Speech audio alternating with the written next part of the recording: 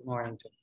Okay, so because I invited myself to the seminar, I'm going to introduce myself, and I'm not going to wait the traditional 5 minutes before getting started because I actually have never given this talk before, so I have no idea how long it's going to take. I already cut out several slides when I practiced it, so I'm afraid it's going to take too long. Okay, so but you should praise yourself profusely. It will come across one way or the other in my talk. I have to welcome myself to this. So this is the first time I remove my mask, even though we've had the permission to do this for a while, but at least, I'm on camera here, I will do that. Let me just say, my name is Gerard Detesham. I'm a professor in this department, and I do biomechanics. So as a biomechanics person, you may be surprised, why am I talking about phase transformation and thermodynamics? Because in my field of biomechanics, I've been very interested in reactive processes that occur in biological tissues. So though I'm trained really as a continuum mechanics person looking at solid mechanics, fluid mechanics, I've had to look at physical chemistry and biology and biochemistry. And this process, I always wanted to follow my traditional continuum mechanics approach as I try to solve these problems in biology and biochemistry. So I've come to apply a lot of thermodynamics in my own research, but usually thermodynamics of mixtures, usually under isothermal conditions, because that's what the human body and, mammalian, studies really are usually done at uniform temperature. But 1 year I had to teach advanced thermodynamics in this department. And it was great because when you teach a topic, you realize that it's not enough to understand it sufficiently well. You need to tie all the loose ends. So I want to say that in my presentation today, I'm going to talk about a lot of thermodynamics that you should have seen before, one way or the other. I'm going to give you the perspective of the continuum mechanics approach to thermodynamics. But also what I want to say is that I'm going to tie a few loose ends, and they turn out to be critical for the only novelty that I have in this presentation. I already took out several slides. So the only novelty that I have is the phase transformation mass flux. How do you evaluate the rate at which something evaporates or condenses? And that's going to be the main topic of my presentation. Okay, so I'm going to get started with my talk. And I'm going to do a few things here. Sorry, I have to. So here's an experiment I found on YouTube. There's like dozens of videos of this kind where somebody took a bottle of water, they put it in the fridge, or they discovered this by accident by leaving their bottle of water in their car when there was sub-zero temperature outside. And then when they picked up the water bottle, it started freezing. I like this video because it shows you what we normally would say is irreversible process, irreversible thermodynamics. This phase transformation is occurring very fast. It's also an interfacial event, right? You start at a surface, and this surface, the ice now propagates, right, as an interface. So it's important to understand that a lot of phenomena in phase transformations are interfacial events. So therefore, I'm going to focus a lot on interfacial events when I get to it. Okay. The other thing I want to say, I'm probably going to forget everything that I want to say, but I'll remember and I'll come back and I'll put it in. Here's the phase diagram for water. I took it from Wikipedia. So this phase diagram for water, let me summarize the few key points I want to remind you of. Water can exist as a vapor, as a liquid, or as a solid, which we call ice. And actually, the liquid phase cannot exist below the triple point, right? So technically, you can only have vapor and solid all the way down to zero pressure and temperature. Actually, at zero pressure, there's no vapor left because it has to completely expand. Okay, this is what we call the saturation curve. The saturation curve between the liquid and the vapor. I'm going to focus on liquid transformations, not the liquid ice, liquid vapor, because the equations are easier. Ice is a solid. I don't want to complicate your life with solid mechanics, only fluid mechanics. So keep that in mind. So I will focus on this curve. I also want to remind you that at atmospheric pressure, then we know that water boils at 100 degrees Celsius and it freezes at 0 degrees Celsius. That's what this red line represents. So the fact that when you have your bottle of water that stays in the fridge. Remember, the temperature in your freezer is -5 degrees Celsius typically for your freezer at home. Freezer in the lab could be -20, 25 degrees. Freezer in a biochemistry lab could be -80 degrees Celsius. But a freezer at home is about -5 degrees Celsius. You take that bottle of water, you put it in the freezer, the temperature outside the water bottle is below freezing. So if this experiment works correctly, and if you actually watch this video, this experiment fails often, but when it works correctly, you take the bottle carefully out, the temperature of the water is already below freezing.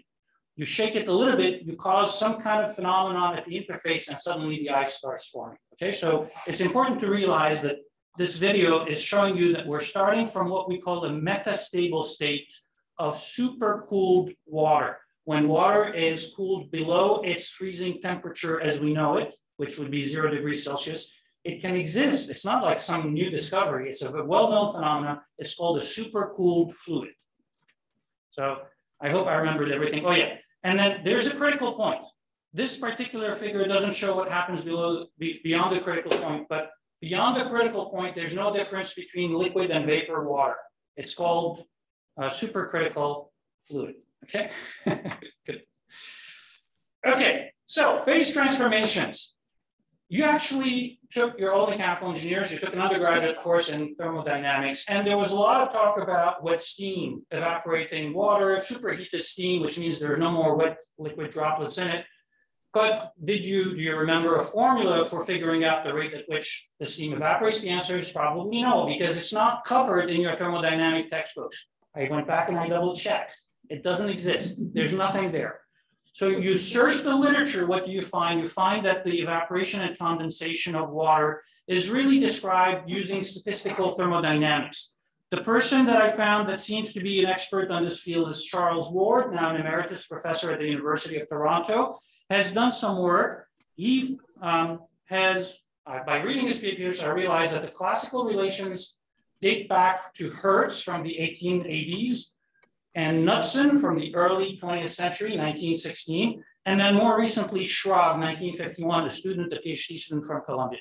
So the Hertz-Knudsen formula says that the molar flux for the phase transformation, let's say evaporation for the sake of argument, so the rate at which water evaporates is dependent on, allow me to turn on my laser pointer. This is the molar mass of water. This is the Boltzmann constant. This here shows that the temperature in the liquid at the interface and the temperature in the vapor at the interface are not the same, because actually here's a picture of experimental measurements.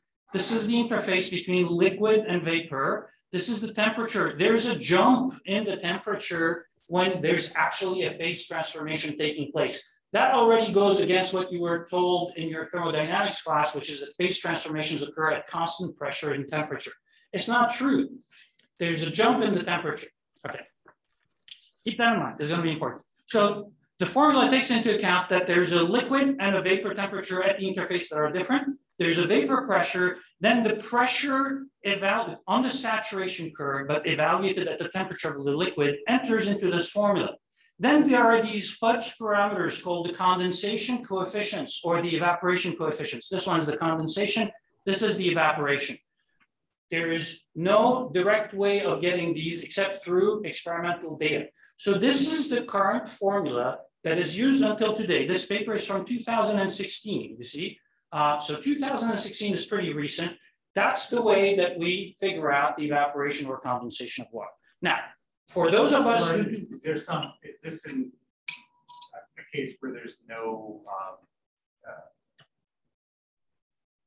sorry, convection, thank you. So, so there is always free convection because of the gradient in temperature and buoyancy. Then you're going to have the vapor is going to move in one direction, the liquid, whatever, is not going to move as much due to gravity. So yes, it is in the presence of convection, but these measurements are average for any fluctuations. So you don't need to worry about the fact that the flow is locally a little bit, turbulent. Okay, so this, one more question about this, yes, maybe you'll address that. But the temperature, the liquid seems to be decreasing and the vapor seems to be increasing, if I'm reading it correctly. Yes, yes. I'll get to that. Okay. But I'll get to that if I have time. I'm already like behind and I'm on slide number 2. What am I going to contribute in this presentation? The abstract for this talk offered more. I don't have time, but I'm going to specifically talk about metastable equilibria, such as that supercooled liquid that you saw in that ice bottle, water bottle experiment. And I'm going to introduce a mass flux equation that doesn't look at all like the Hertz-Knudsen. That's the main novelty of my presentation. Okay. And this consistent model that I'm going to introduce will satisfy the second law of thermodynamics. Okay. Now let's talk about continuum mechanics, things that I teach in my graduate level classes. So axiom of mass balance is the rate of change of mass in a control volume. Here's a control volume. A control volume is an open system. You allow the material to flow in and out. The material could be solid, it could be fluid. It doesn't have to be one or the other. At this point, we're making no distinction between solid and fluid or anything else, as long as it's matter.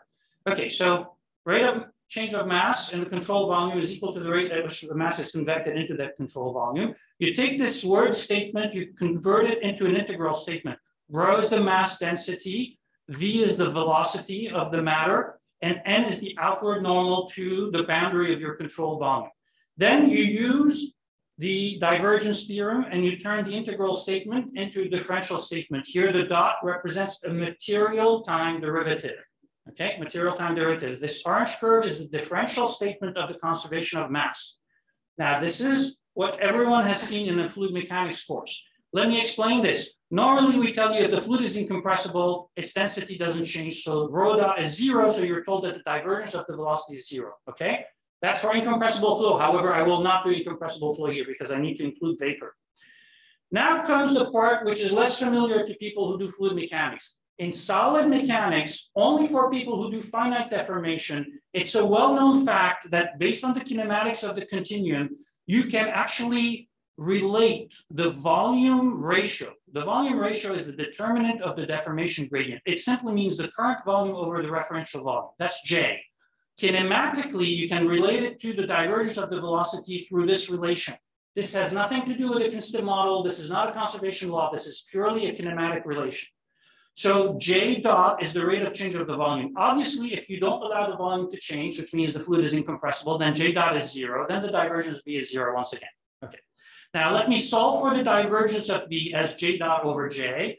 And let me substitute this back into here. Then I get this relation. And I can rearrange this by multiplying across by J into a total differential saying that rho J dot is equal to 0, which I can integrate and say that it's equal to a constant, which means we found a solution to this differential equation, which is the conservation of mass.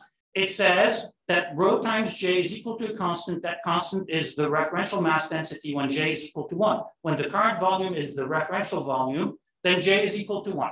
So J serves as a wonderful measure of volumetric strain that we can use to write consistent models. Instead of using volume, which is an extensive variable, or specific volume, which is the reciprocal of the mass density, we can use the volume ratio, which is strain. So we can do stress-strain relations, but for fluids, just like we can do for solids.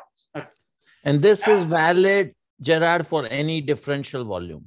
Yes, any differential volume. That's correct. That was Vijay asking the question. Right. Axiom of momentum balance is also known as Newton's second law of motion. I'm only going to show you linear momentum balance, but I'll explain why. So it says the rate of change of linear momentum is equal to the rate at which the linear momentum is convected into the control volume plus the sum of surface and body forces. So here's the linear momentum is mass, which is mass density times volume times velocity. That's linear momentum. Integrated over the control volume is the total linear momentum in the control volume. This is its rate of change. Is equal to the linear momentum convected into the control volume plus the sum of surface forces and body forces. Sigma here is a tensor. It's called the Cauchy stress. That's the stress that you learned about in solid mechanics. And B is the specific body force per mass, such as if the body force is mg, then G, the gravitational vector, would be equal to B. Okay, so other body forces. Electromagnetic forces are the most other common body forces. And so we apply the divergence theorem and we end up with this form of the linear momentum balance. The angular momentum balance also tells you that as long as you satisfy linear momentum balance, the stress tensor needs to be symmetric. If the stress tensor is symmetric, you automatically satisfy angular momentum balance. There's a missing piece of information here. I'll share it with you in a second. Now, let me tell you something that people in thermodynamics don't do. Everybody in thermodynamics uses absolute pressure whenever they do thermodynamics. But in continuum mechanics, the stress is not the absolute stress in your matter. In a solid, like this chair that you're sitting in, I assume that if nobody is sitting in this chair, I'm going to assume that this chair in its unloaded state has zero stress in it.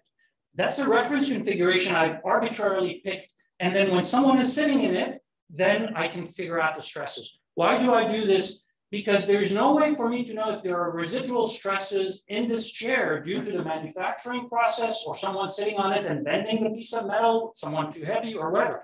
I don't know, because it's not possible to observe the state of stress. You cannot measure the state of stress. Stress is a tensor. You cannot measure a tensor. You can only measure scalars and vectors. Right? But it can be due to body force also, right, Gerard? I'm sorry? The body forces can lead to stresses. Yes, they could also lead to stresses. So I'm neglecting the body force when I say this is my reference. Got it. Absolutely. Yeah. So now, this concept, which is very common in fluid and solid mechanics, I'm just saying the same principle applies in fluid mechanics. So from this point on, let's accept that the stress, if we have a special case where we have a fluid and the stress represents a hydrostatic pressure, then the pressure is really the gauge pressure. This point is not emphasized anywhere, in my opinion, although someone like Arvind is probably familiar with this concept. I just want to say, these are things that I taught myself when I finally had to teach this material to students. I realized these are the little loose ends that need to be tied. Okay. And then if you want to go back to absolute pressure, now you need to specify what is your reference pressure, right? You want it to be atmospheric pressure? Great. You want it to be the triple point pressure, which is more common in thermodynamics, then let this PR represent the triple point pressure. Now that, remember, we already had a reference density, mass density in the previous slide. So reference mass density, reference pressure, and now we also need a reference temperature will represent our reference state in thermodynamics. Okay, so that's the axiom of linear momentum balance. The axiom of energy balance is also known as the first law of thermodynamics. The first law of thermodynamics says the rate of change of internal plus kinetic energy is equal to the heat supplies plus the rate of work of surface and body forces, whatever gets. Okay, so now the equation is a bit longer. U is my specific internal energy, which means internal energy per mass. And this is the convected, and 1/2 V dot V times the mass is the kinetic energy. Okay, so that's that, and that's the time rate of change. That's the part that's convected in. This is the heat flux. Now, N is the outward normal. So heat entering my control volume needs to have a negative sign. Heat flux is a vector that represents, like if I had a blowtorch and I started heating up the stable, heat will flow from the location that I'm heating. That's a vector. That's what this heat flux represents. Then there's this heat supply, which I will tell you more about. You could also have heat generated within the medium. How is it generated? We'll get to it in a second. Plus the rate of work of surface forces and body forces. Okay. So then you apply the divergence theorem. Once again, you get a very nice, simple, compact form. Rate of change of the internal energy is equal to, we call this the stress power density. And this is the divergence of the heat flux. So, and this is the heat supply. In other words, if the heat flux is diverging, then divergence of Q is positive. If the heat flux is converging, then negative divergence of Q means it's positive. Okay, then the heat flux is converging. When the heat flux is converging, you increase the internal energy in that location. Okay, or if you have a source of heat at that location, you're going to increase the internal energy. It's as simple as that. Or if you have a piston and gas in it, and the piston chamber, you're pushing on it mechanically, that's the stress, that's the rate at which you're pushing, you're going to store internal energy in your system. You understand? That's how continuum mechanics works. It agrees exactly with what we learned in our undergraduate thermodynamics. Now let me, yes, please go ahead. Is this for a pure substance? Yes. Yes, okay. But I'm going to touch upon it right now. So what is the specific internal heat supply? Let's say you want to model your fluid or your solid as a pure substance. I want to model copper as an elastic solid. But if I pass an electric current through copper, I'm going to generate heat. We call that Joule heating. Do I want to model copper as a mixture of protons that are fixed and electrons that flow? I can't. I could do that. That's a mixture analysis. I have two constituents. One is positively charged, one is negatively charged. In which case, the mixture analysis automatically tells me, hey, you need a friction between those two. That friction will generate heat. And that's Joule heating. So if you do the mixture analysis for that, then you don't need to put R for Joule heating. It comes out naturally from your model. But if you choose to ignore the constituents, then you don't need to put R. The same is true for microwave heating. I don't know if you know how microwave heating works.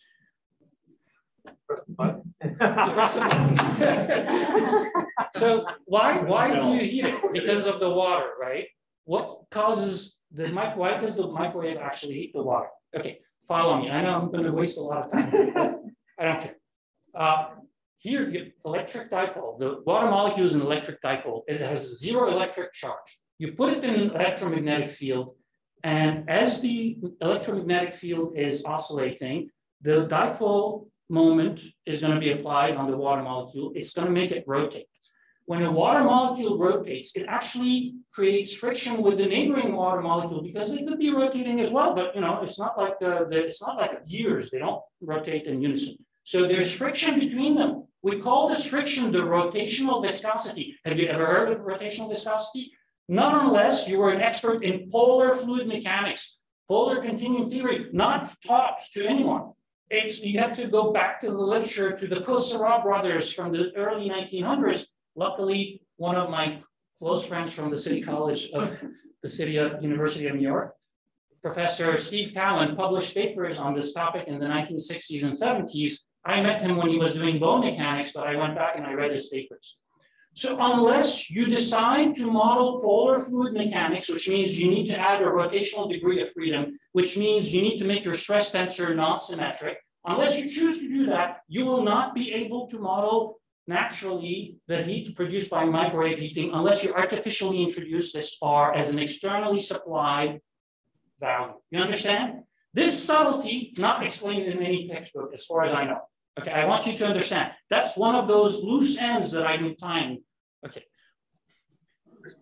Yes, Jim. Why can't I just call it an absorption? You can call it whatever you want. People call it radiation.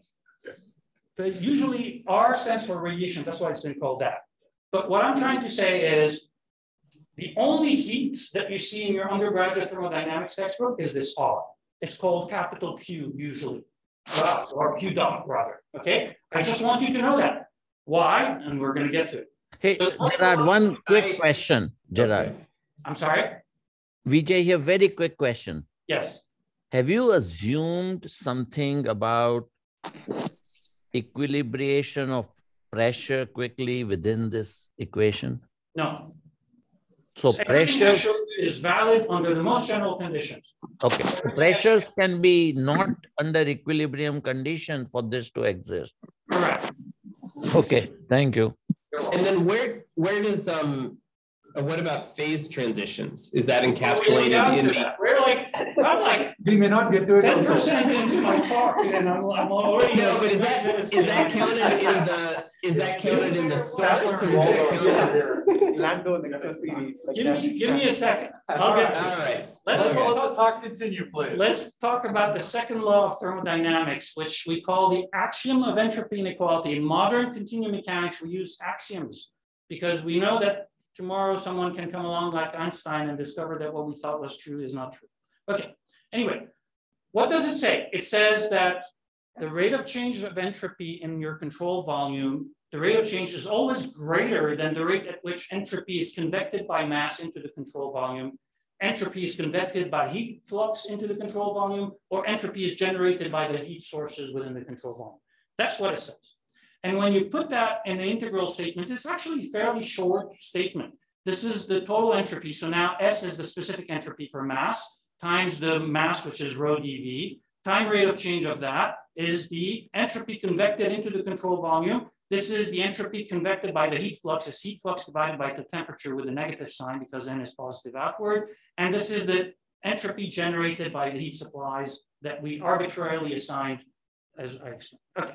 How come the stress tensor is not included in this? Oh, it doesn't show up. No, I'll show you in a second where it shows up. Okay, because all of this is So the second law doesn't actually bring the stress tensor like that. It brings it in a second. This is a differential statement. Now, contrary to everything that I explained to you, conservation of mass, momentum, energy, which have been known for a long time. We don't know who invented conservation of mass. We know conservation of linear momentum is Newton. Conservation of energy is not named after anyone because we assume that was been known for a long time. Second law of thermodynamics, mostly resolved by the end of the 19th century, okay?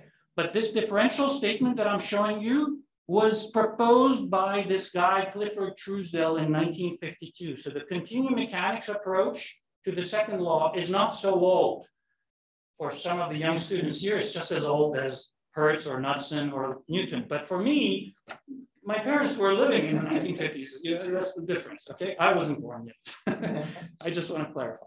Okay, so then comes along Bernard Coleman and Walter Knoll. Yeah?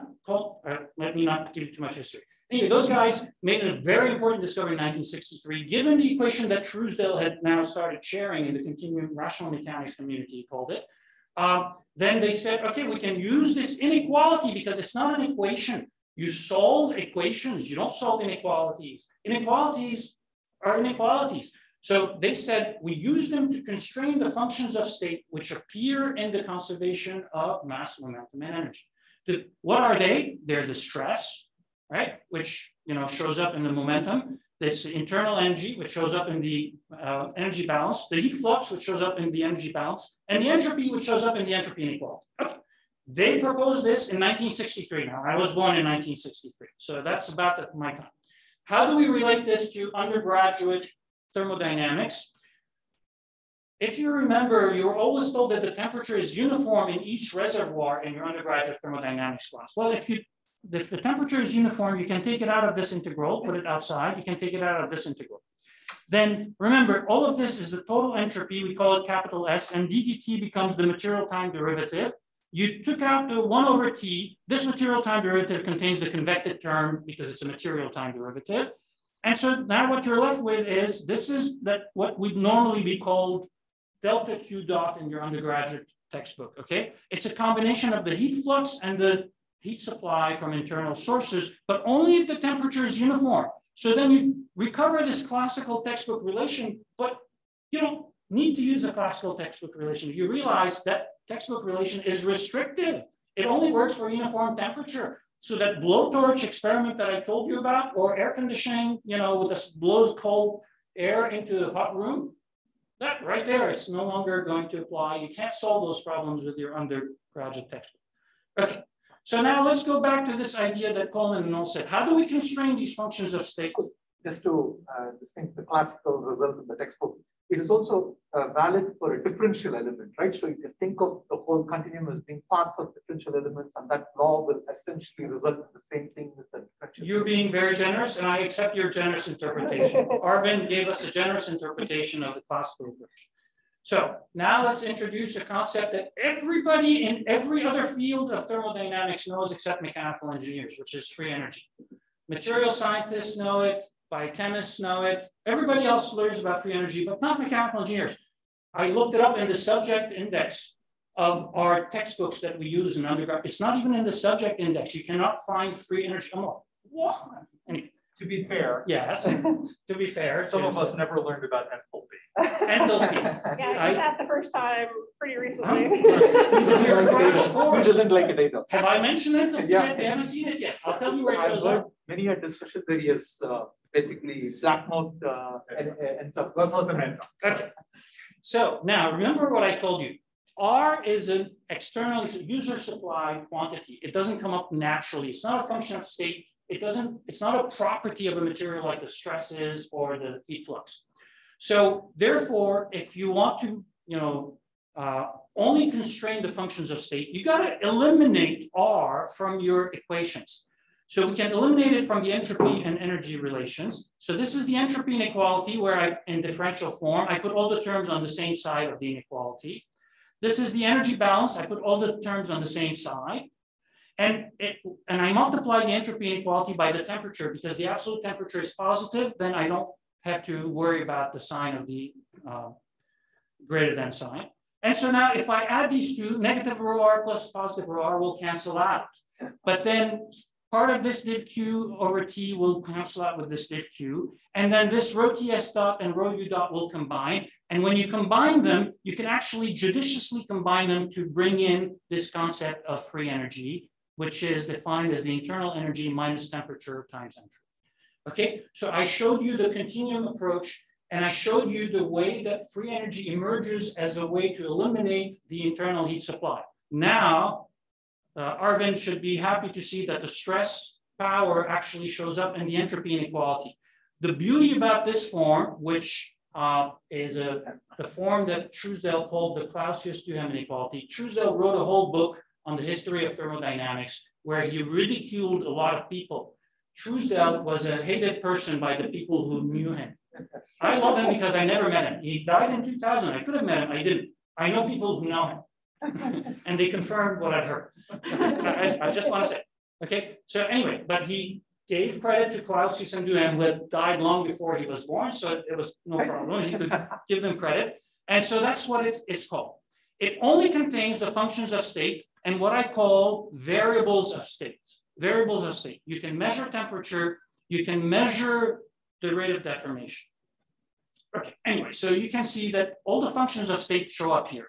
The stress, the heat flux, the free energy, the entropy, and since the internal energy is related to the free energy and the entropy, so all the functions of state are represented in this inequality. Now let's do what Coleman and Null did. Let's show how we use the second law of thermodynamics to constrain the behavior of a particular substance. Now I'm going to say it's time to pick.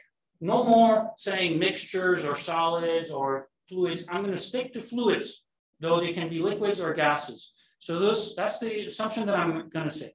Pure fluid substance, which means liquid water or vapor water, but it has to be superheated steam. Wet steam doesn't qualify because it's a mixture of liquid water as tiny droplet and superheated steam.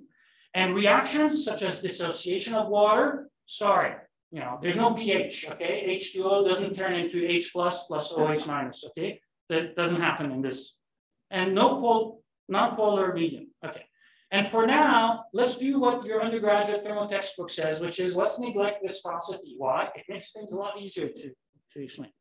Okay, so now I need to decide what do my functions of state depend on? They depend on state variables. And here's another one of those things that I want to clarify that is not accepted uniformly in the literature. I say that the state variables must only be observable variables.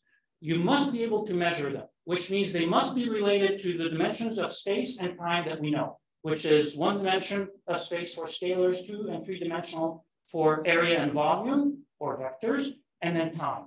We have 4 dimensions, okay? Anything that you cannot calculate from those measurements is not observable. So temperature can be measured by the change of length of a calibrated metal like mercury or alcohol or whatever. Force can be measured by a calibrated material whose deformation you measure, you multiply by some kind of constant, the spring constant, you get the force. You understand? Because you can measure deformation and you can measure time. Okay, so good. So to model fluids as pure substances, I want to include temperature because I want to look at thermoelastic fluids, and I want to measure volume as a strain volume ratio because I want to be able to relate the compressibility of a fluid to the pressure in it. I also want to allow heat to flow from high temperature to low temperature. So I'm going to introduce the gradient of the temperature as a state variable. Now you're going to tell me, but you already picked the temperature. Why pick the gradient? Because the gradient is a vector. The gradient of temperature is a vector, whereas the temperature is a scalar. So they can vary independently. The temperature could be this here, and then the vector could be anything that has nothing to do with the temperature, right? I can come to a different temperature and the vector can assume any, so they're independent of each other for the purpose of this approach, which is the Coleman and Null approach. Okay. And then for now, because I decided that I don't want to include viscosity, I don't need to bring the rate of deformation tensor, which is the symmetric part of the gradient of the velocity. Generally, they say that for pure substances, we need only 2 state distance, right? Only if you want to do old-fashioned undergraduate textbook thermodynamics. Arvind said you only need 2 state variables. Okay. So I want to do irreversible thermodynamics from the outset. I want reversible thermodynamics to be a special case only. Okay. Following Coleman and Knoll mostly, because Coleman and Knoll actually allow interchanging the entropy and the temperature between function of state and state variable. I don't allow it. Okay. So let's assume that all of these functions of state depend on all of these state variables that I picked. That's called the principle of equipresence in the continuum mechanics literature. This is my Clausius-Duhem inequality. Of all the functions of state, only one of them has a material time derivative associated with it. So I'm going to say, well, A dot using the chain rule of differentiation will be this sequence of derivatives. Chain rule, very simple. But hey, remember we said J dot is equal to J div V, and the divergence of the velocity is equal to the trace of the rate of deformation tensor, which is also the rate of deformation tensor double dotted with the identity. I'm going to plug this back in here, then take this equation, put it back in here, and then group terms. I'm going to group terms where I have functions of state is one of the coefficient, and variables of state as other coefficients. The variables of state appear in blue here, meaning that if I wanted to, I could include them as state variables, but so far I chose not to include them. And yet we want this whole expression to be positive, no matter what T dot and D and G dot and G are equal to. The blue variables can vary arbitrarily. So how can you make this entire expression positive while, maintaining arbitrary processes? That's the genius of Coleman and Knoll. I'm going to show you on the next slide. Gerard, quick question. Yes. Okay. So if we neglect viscosity, yes, do you then allow equivalent of shocks inside, which have, hard to take derivatives of? The answer is, if I neglect viscosity, I then will introduce like sudden changes in some quantities. Yes. And yes, I will allow those are allowed. Having to smooth anything over. But then I can have a non-equilibrium process where temperature derivative is then hard to take. Okay, so let me show you more, and then you can decide. Okay. So the answer is what I think one of the gyms was saying. You make each of these terms positive because T dot is independent of D, is independent of G dot, is independent of G. Therefore, each one of these terms must be positive. But subject to our self-imposed constraint that these functions of state only depend on T, J, and G. So now let's look at this term here. I want the product of this with T dot to always be positive. Now, when the temperature increases, T dot is positive. When the temperature decreases, T dot is negative. So if this depended on T dot, I can always switch the sign of this to be the negative of the temperature of T dot. But this does not depend on T dot. It only depends on T and J and G. Therefore, it must be equal to 0, which means the entropy is the negative of the rate of change of free energy with temperature, which is usually described as a standard thermodynamic relation. But remember what I said. We made the assumption that there's no dependence on T dot. You will not find a single paper that assumes that T dot is a state variable. But I'm just saying, now that we were establishing the foundations of how we do continuum thermodynamics, you could, if you wanted to, if the experiments warranted it. The same thing is true for this term. None of these depend on D because we decided to neglect viscosity. We decided not to include D as a state variable. So sigma is equal to this scalar times the identity tensor. We can call this scalar the negative of the pressure. Okay, so this is what in solid mechanics would be called hyperelasticity relation. The stress is related to the strain. The strain in our case is a scalar, but in solid mechanics, it would be a tensor. And then P here is my fluid pressure is also related to the rate of change of the free energy, but this time with volume. So rate of change of free energy with each of the state variables is an important quantity. It recovers things that we already know, like entropy and pressure. But this term here, where is it? This one, dA dG. A doesn't depend on G dot. Therefore, dA dG must be 0, which means that A really only depends on temperature and volume ratio. Okay. And so, however, Q does depend on G. So the dot product with G means you're left with a statement that you cannot just set equal to 0. We call this the residual dissipation statement. Means that the second law of thermodynamics doesn't automatically reduce to 0, which means anytime you have heat flowing in your system, it's an irreversible process. I'm tying loose ends. You don't find textbooks that say this, but you do find a lot of people who understand that when you allow large temperature gradients, then you must be doing irreversible, thermodynamics. I'm giving you the proof right here. It's very simple. It stays in the residual dissipation statement, which means it's irreversible. Okay. So how do we come up with a constitutive model for it? Well, you want Q dotted with G to be negative, right? I flipped the sign, there was a negative sign, okay? And so you can say, let Q be proportional to G. Because it's a fluid, the proportionality doesn't have to be a tensor, it could be a scalar. And this scalar is known as the thermal conductivity of the fluid. If this were a solid, it would have to be a second order tensor. And then all you have to do is say, fine, if I plug this constitutive relation in here, then I can satisfy the residual dissipation as long as my thermal conductivity is always positive.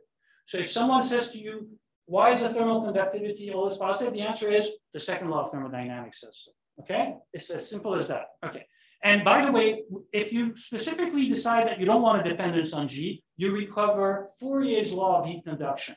This is the classical approach. I'm not showing you anything new. Okay, everything here is already published a long time ago by Fourier. Okay, but the important thing here is heat flow. So heat conduction. Now you understand Q is really not just the heat flux. It's what we normally understand to be heat conduction. Okay, it's a dissipative process.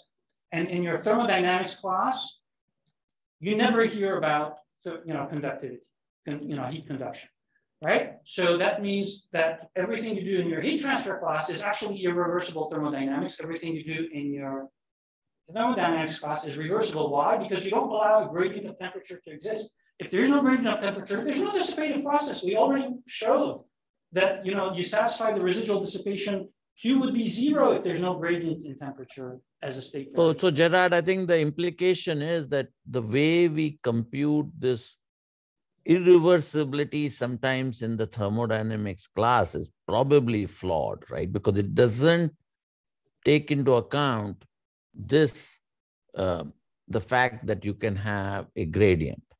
Okay, so I went back to Moran and Shapiro, an undergraduate textbook that has been used for our MECI students. And they specifically say that a large gradient in temperature would violate the reversibility assumption of the textbook. Got it. Okay. But how they concluded that, they don't explain, right? Because it's early in the chapter, early in the book. Okay. So what if we decided to model viscosity? I want to just do this quickly. So we include D as a state variable, so we have one more. We follow exactly the same procedure this time because the stress does depend on D. You can no longer say the stress is not negative pi. There's an additional term tau, which depends on D, which stays in the residual dissipation statement. We then understand that that's the viscous stress, okay? So that means that you have an additional term. Viscosity and heat conduction are sources of irreversibilities, which is why both are neglected in your undergraduate thermal class. And then if you go back to the energy balance, suddenly you have this additional term, which is the viscous power density, the viscous dissipation, the heat generated by the viscosity of the fluid. The reason why if you stir a cup of tea and you take out the spoon, eventually the tea will come to a stop because of this energy dissipation, okay? So anyway, I wanted to, and then notice how this heat supply is just like this rho R. So if you had decided to do classical thermodynamics and you said, I don't want to include viscosity, I don't want to include temperature gradients, the only way in undergraduate thermal to have a heat supply is through this term, which is why I'm telling you it's the equivalent of Q dot in your undergraduate thermal class. Okay. Finally, I'm ready to talk about interfaces. Okay, so we only have 10 minutes left, but I'm going to go through this as quickly as I can. Now, what we have is interfaces are typically like a shock wave is an interface, or a phase boundary between liquid and vapor, or between ice and liquid, okay? So we are going to draw it as a mathematical surface, but we're going to derive what are the jump conditions by applying these integral statements I showed you for the axiom of mass, momentum, and energy balance, and the axiom of entropy inequality. I'm going to apply them over this volume. I'm not going to show you the details, and then shrink this volume down to a surface. When we do this, we recover these jump conditions that have been in the literature forever. The papers I found, the earliest papers I find are from the 1960s, but these are all for mixtures, which means the stuff has been around much longer than that. I just couldn't find a good reference for the jump condition. Okay, it says that the mass flux relative to gamma must be conserved in the direction normal to gamma. Gamma is my interface, right? Any mass that enters on one side has to exit on the other side. Very simple. we use these double brackets to indicate the jump between a quantity on the positive side, on the plus side, and the negative side. The plus side has its outward normal is n gamma, which is the normal to the interface. This is the exact opposite of the convention in every continuum mechanics paper. I, for some reason, started out by using F plus minus F minus because I decided n gamma points away from the plus region. All the other books make n gamma point into the plus region. I don't like that. Anyway, I just want you to know. So there will be a sign difference between my results and those in other papers. Okay, let's just explain this. There's a velocity to the interface. The easiest way, think of an ice cube that's sitting on this table and melting. The ice cube is not moving, so the velocity of the ice, which is V, is 0. But the boundary of the ice cube is shrinking as it melts. So the boundary of the ice cube has a velocity. That velocity is V gamma. You understand? Okay. Or if you have a shock wave, and the shock wave is propagating, like in front of the nose cone of a plane that's flying at supersonic speeds, there's a shock wave that's moving, right? That's the velocity of the interface. Okay. The freezing interface. The freezing interface that we just saw, exactly. Okay. Now, the momentum jump says that the force exerted by the pressure, the traction, plus the momentum flux, this rho u gamma dotted with n gamma is the mass flux, times the diffusive velocity across the interface is called the momentum flux. So the traction plus momentum flux is conserved across the interface. That's for a non-reactive interface like the shock wave. And here's where the enthalpy shows up for the very first time. It shows up naturally when you do the jump condition. It turns out that U combines with P over rho. And that's what thermodynamicists have decided to call enthalpy. So if you don't know what the meaning of enthalpy is, it's the quantity that naturally arises on the jump interface. That's all, okay? That's all it is. So what we're saying is the enthalpy flux, because enthalpy times the mass flux, rho u gamma dot n gamma, plus the diffusive kinetic energy flux, meaning the kinetic energy of only the mass that's diffusing across the boundary, plus the heat flux is conserved. That's what the energy balance is. Okay. So in these cases, you're restricting it to mostly flattish interfaces with surface tension. I'm neglecting surface tension. That was the last point. Thank you. Yes, Arvind is on top of things as I expected he would be. Okay, good. Now let's continue. The next one is the jump condition on the entropy inequality. And that's the fascinating one. It's been in the literature for a long time, but I'm going to say hardly anyone has used it for anything. That's what this talk is all about. We only have 9 minutes left. So the entropy inequality jump comes from applying the same principle. So you recognize this says that the entropy flux due to mass flux, right? Rho u gamma dot n gamma is the mass flux. So the entropy flux due to mass flux plus the entropy flux due to heat flux is always going to be negative relative to this direction. Right, n gamma gives you a direction. So this inequality sign is relative to the n gamma using the F plus minus F minus, criterion that I explained, or rule. Okay, so, but the important thing here is the following. We already constrained S and Q in the domain V plus and V minus using the second law of thermodynamics previously. I already told you S is minus partial of A partial of T, and Q is, for example, minus K times G. So we already constrained them. Why do I need another constraint? And that's the key. This is where we have to tie the loose ends. These are the things that I think have not been explained sufficiently in textbooks or papers. This is a constraint on processes that occur across an interface. Let me explain this. The most common and simplest process across an interface like this for a non-reactive interface is the normal shock wave across, let's say, a stationary shock wave. Let's say you have a convergent divergent nozzle that, you have a pressure tank. Think of the supersonic wind tunnel in the lab, right? You have convergent divergent nozzle. So now the air coming out of the nozzle is supersonic. It will spontaneously turn into subsonic flow. It's a well-known fact. So that's what we're examining. That's the shock wave between, let's say, supersonic and subsonic. Then you might ask me, what if there's a shock wave between subsonic and supersonic? Can we have a spontaneously, increasing from subsonic to supersonic speed? Let's find out.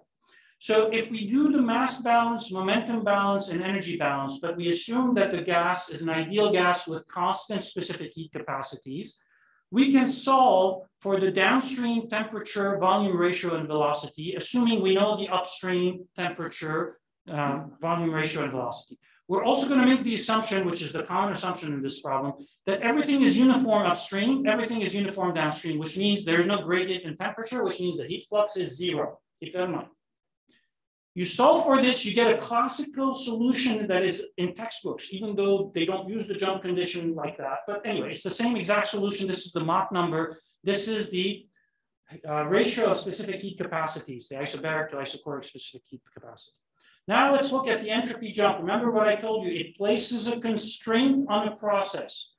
So if you actually look at the entropy jump and you substitute the considered relation for the entropy in here, you find this expression, and I plotted it for you. I plotted it for you in terms of the Mach number of the upstream domain.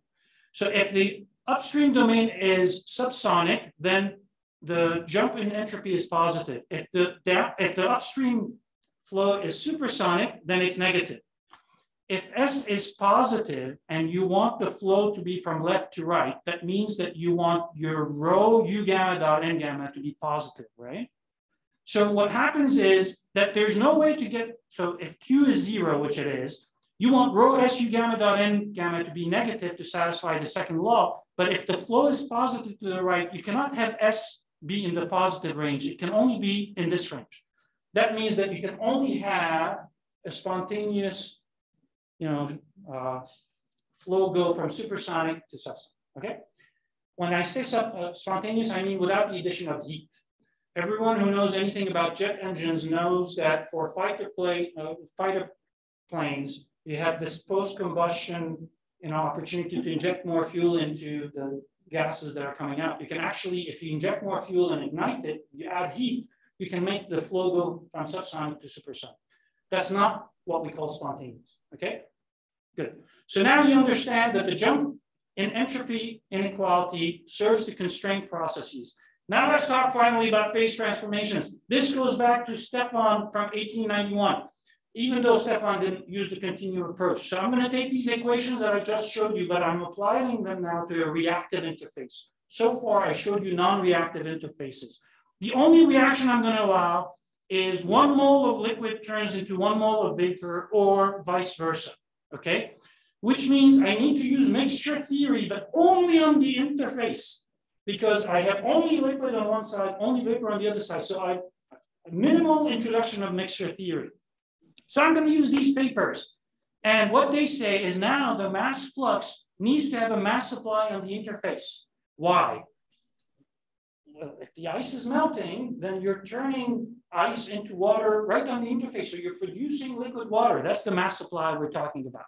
If you're evaporating liquid water into vapor water, you're producing vapor. That's the mass flux we're talking about, okay? But this is a general relation from mixture theory. It makes it look like you need a rho bar alpha constituent model for each constituent, liquid and vapor. But there's also stoichiometry. 1 mole of liquid water will turn into 1 mole of vapor water, and the net stoichiometric coefficient is either +1 or -1 for either side of the interface. When you do this, you end up with, I want to emphasize, a molar flux, which multiplied by the molar mass will give you the mass flux. We mechanical engineers love to do things with mass fluxes, not molar fluxes, but you can go back and forth. I'm going to, from now on, use m zeta bar to represent the phase transformation flux. So the jump conditions can now be taken under the special case that you see here with the special stoichiometry of phase transformation of a pure substance. No combustion here on an interface, okay? Then I can plug it into those jump conditions and I get relations that have been described in the literature. The jump in the velocity is proportional to the mass flux and the jump in the reciprocal of the mass density. And remember, the mass density of liquid water is much higher than the mass density of vapor water. So this jump here can be very large. The momentum jump says that there's a jump in pressure proportional to the square of the molar flux, the mass flux. So it doesn't matter in which direction it goes, because the density of liquid water is always higher than that of vapor water. The pressure in the liquid will always be higher than the pressure in the vapor, no matter which direction, whether you have evaporation or condensation. And this is the energy jump. once again, mass flux term multiplying the enthalpy plus the diffusive kinetic energy, and then plus the heat flux. Okay.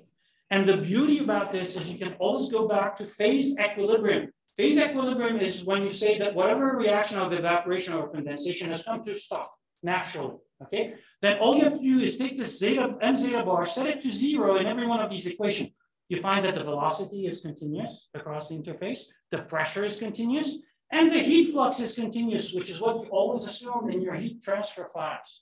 You have a solid that's being heated, you have a fluid that's convecting the heat away, but you assume the heat flux is continuous. That's true as long as it's not ice and water, okay? If it's ice and water, forget it. You got to take into account this additional term that comes. Okay, we're almost there.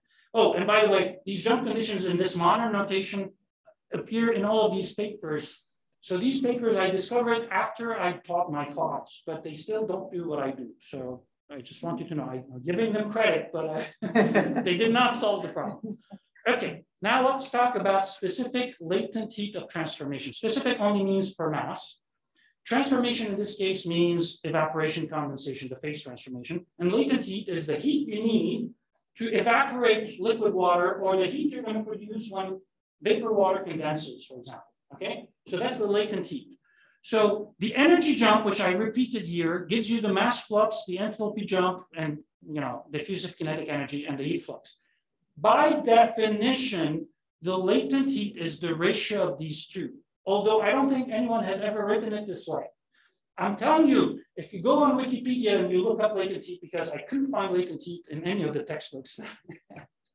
You go on Wikipedia and they tell you it's the ratio of heat. They put it as Q, Q dot over M dot. They don't tell you where the Q or the M, but it's an interfacial process.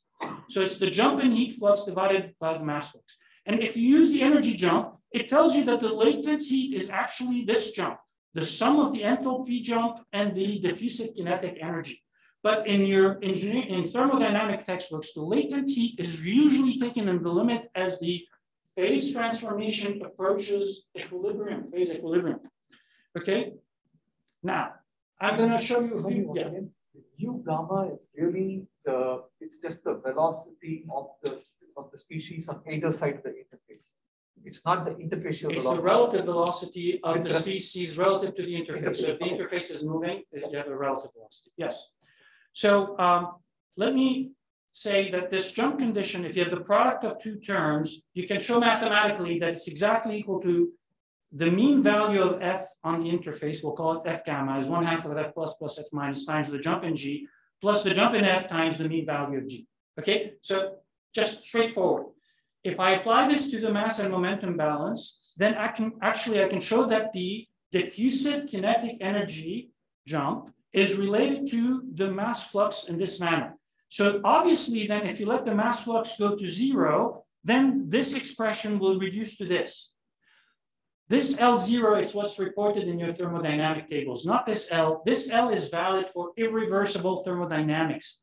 That's the part that I don't think has been described in the literature, but again, I could be wrong. There's so many people who have done thermodynamics over the century. Okay, and then this is just another way of rewriting this expression. So this is not the special case L0. Okay, I'm getting closer to, and this jump condition for the energy is also known as the Stefan condition. Okay. Now the entropy inequality jump applied to a phase transformation. We're finally getting to what I want. This is the full form of the entropy jump, general case, nothing special, okay? So the mass flux times the jump in the entropy is plus the entropy flux due to heat must be negative. At phase equilibrium, all I have to do is set m zeta bar to 0. Then that means that the phase equilibrium conditions are this. This is what's going to help us explain supercooled fluid, right? I'm going to get to it in a second. So we also know from the energy jump that the heat flux should also be continuous at phase equilibrium. I just showed that to you. So those are two separate things. One is the entropy inequality. The other one is the energy jump, which is an equation. So if you combine these two, then what you end up is you can take the heat flux out of this jump condition because it's continuous. And so what you have is the jump in 1 over the temperature times the heat flux must be negative. So it regulates all phase equilibria, including metastable states. And this is the tying the loose ends. I am convinced that someone must have thought of this, but I haven't seen it written anywhere.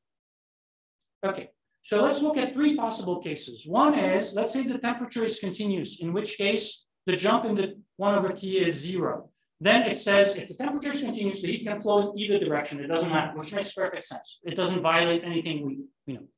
What if we assume the heat flux is 0? Then it says then it doesn't matter what the temperature is on either side. If the heat cannot flow, let's say you have an adiabatic interface or insulated interface, then it doesn't matter if the temperature on one side is higher and lower. It's not going to flow from high to low because it cannot flow. Right? And if, on the other hand, the heat flows, let's assume it flows in the n gamma direction. If it's positive, then according to this jump condition, if Q dot n gamma is positive, then 1/T must be negative. 1/T jump is negative, which means T plus should be greater than T minus because this is the reciprocal. Okay. So now let's explain how supercooling can occur. Remember, you put this bottle of water in the fridge. When you put the bottle of water, the water and the air above it were all above freezing temperature. The volume of air here is much smaller, so you can assume that the temperature at the tip of the bottle probably went down faster than the temperature in the water, even though the thermal conductivity, the specific heat capacity are different, but the volume difference is huge, okay? So that means that you can have heat flowing from the high temperature to the low temperature, which is this condition here, right? But there's nothing that says that the temperatures must be the same, right? You could have this temperature is higher than this one. Remember, if this is -5 degrees Celsius, this could be -3. So it's a supercooled fluid and it's not undergoing a phase transformation. So we satisfy this jump condition, which is valid even at phase equilibrium, okay? So this is before you shake the bottle. Once you shake the bottle, you need to have M zeta bar is not 0. Okay, so I just wanted to explain to you that you can explain metastable states this way. So that's metastable states. It's great. You never talk about these. This particular case, though, you're kind of in the bottle, you have air also. Yes. So that's correct. I agree. We need more measurements. I'm going to show you. Now let's look specifically not at phase equilibrium, but near phase equilibrium, which is what thermodynamic textbooks cover. Okay, now let's use that simple rule I told you. So whenever you have entropy flux, you can write it as the 1/the mean temperature times the jump in the heat flux, plus the jump in 1/the temperature times the mean heat flux. Okay, so we apply this, and then we assume that the phase transformation is approaching equilibrium, which means the pressure is going to be almost continuous. The jump in this quantity is almost equal to the enthalpy. And the energy jump now has simplified because this term has been neglected. So this is what it looks like. But the entropy inequality, this is no approximation yet, is still a complicated relation. How can I make sense of it? We already talked about the entropy inequality a moment ago for phase equilibrium, where we allowed the change, a difference in temperature. Now let's look at the case where we assume that the temperature is continuous, because that's what you learn about in your thermal class. Then if the temperatures are almost the same, then this 1/T term here will be 0, which means this whole term is 0.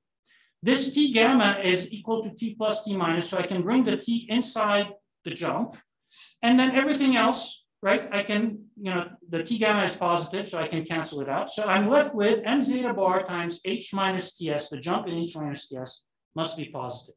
And this is the beauty. Naturally, H minus Ts turns out to be this function that everybody outside of mechanical engineering knows as the Gibbs free energy. But there's no such thing as Gibbs free energy. The literature has evolved. Now they call it the Gibbs function. The only free energy is the one that Helmholtz discovered. That's the one we called A earlier.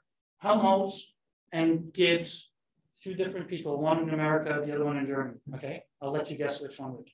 Okay, so anyway, the point is Gibbs is famous for having cleaned up all the field of thermodynamics as we know it. But one could argue that really what he solved was thermostatics. Now I sound like Truesdale. Okay, so anyway, H minus Ts, it's called the free enthalpy in the modern literature. Why? Because you can say H is U plus P over rho, but U minus Ts is A. So A plus P over rho is equal to H minus Ts. So this is free energy plus P over rho. Sounds like enthalpy. We call it free enthalpy. You see?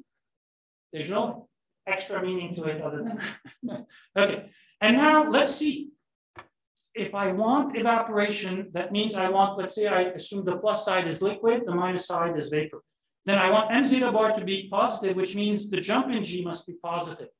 If I want condensation, then I want m zeta bar negative, which means the jump in G should be negative.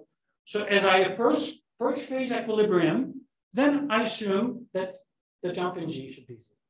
Okay? And that is a classical result of phase transformations, that the Gibbs function, this free enthalpy, is continuous across an interface, but only at phase equilibrium. So G only emerged when I assumed that the temperatures were the same. Before that, it didn't emerge. H, the enthalpy, only emerged when I looked at the jump in the energy balance. It didn't emerge from the energy balance. And if you go and download the thermodynamic properties, so I'm going to once again be on the saturation curve between liquid water and vapor water. You download the properties from thermodynamic tables online from NIST, the best kept secret. I didn't know this existed when I was a student. It's like really convenient. And you calculate G, because G is not provided in those thermodynamic tables, but H and T and S are provided. You find that the liquid and the vapor fall right on top of each other, which is not surprising, which means this result has been known for a long time. This is known, I mean, that results that you showed in the context of chemical potential. They do have the... Did chemical potential show up in my derivations? No, but the Gibbs function. I know. And I know all about chemical potential. Yes. That's what I've done in my research, but it doesn't show up here. Good. I'm finally getting to the punchline. We're already behind time, sorry. So remember that the mass flux is a function of state. Now we have a function of state involved on the interface. So that means that the entropy inequality should be used to constrain it. The entropy inequality jump is used to constrain processes occurring across an interface. Therefore, this is the time to do it. You also need to make sure that whatever constitutive model you pick for m zeta bar satisfies this condition that, the constitutive model must produce zero mass flux when we have stable phase equilibrium, which means G is continuous, which means the temperature is continuous, which means the heat flux is continuous. Can you think of a constitutive model that satisfies all of these? The answer is, don't think too hard. Just take this inequality, turn it into an equation. That's the missing step. Even though people have been aware of this inequality, no one made that assumption that I'm making. And you must think to yourself, Troy, you know nothing. You're not a thermodynamicist. What makes you think you're allowed to do that? The answer is years of having to teach this material to students. It tells me I must be right, but I can't trust just my instincts. Okay.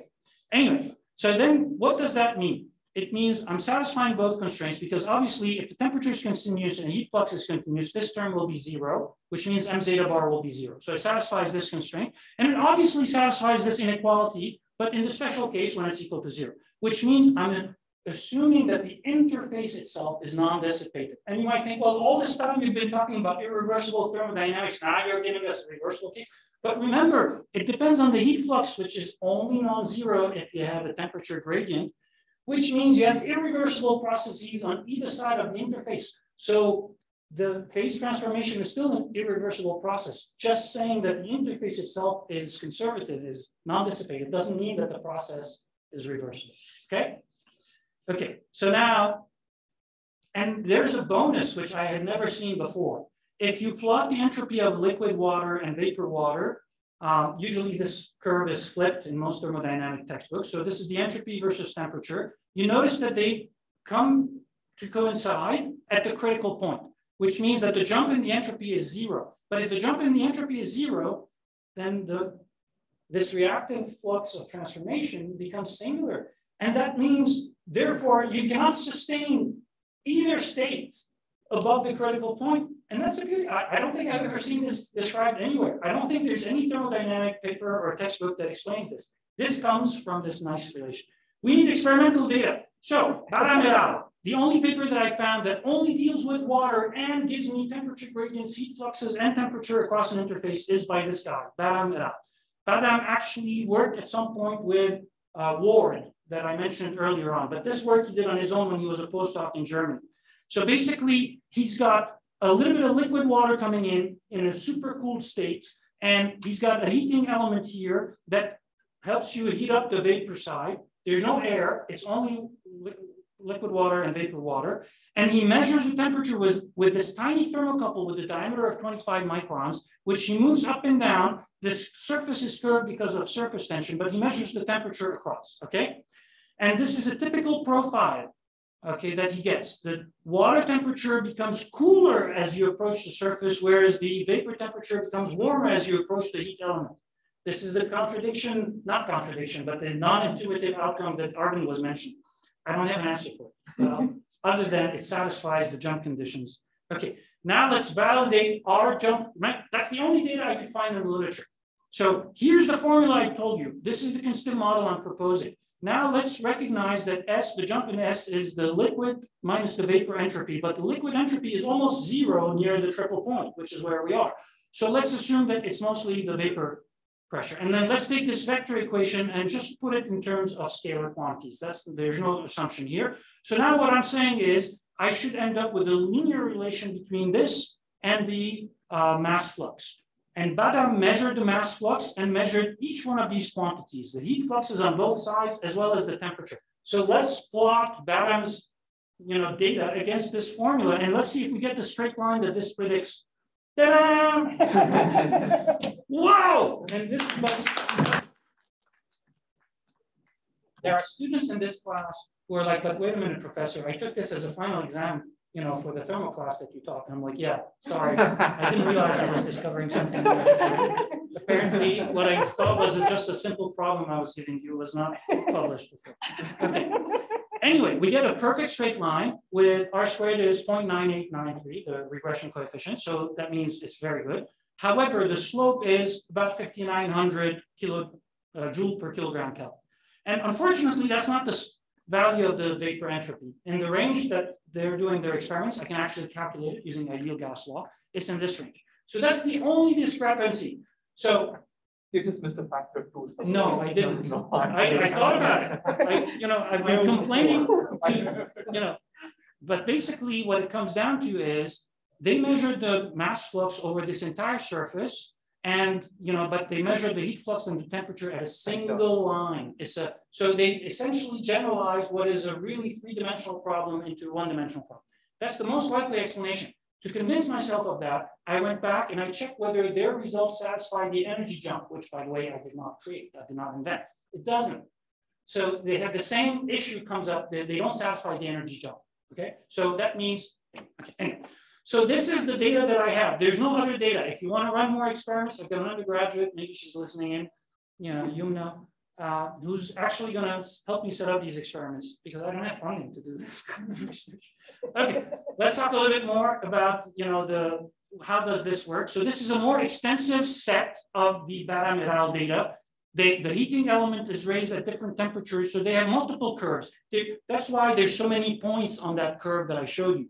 So let's say that the interface is defined. This is the liquid at the bottom, the vapor at the top, and N gamma is positive going up, consistent with the sign of the height, negative, downward, positive. So now let's take a look.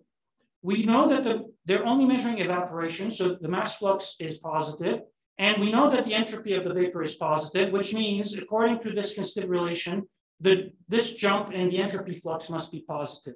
Now, the temperature gradient is negative, meaning the temperature decreases with increasing coordinate, which means the heat flux is positive because it's the negative of the, proportional to the negative of the temperature gradient.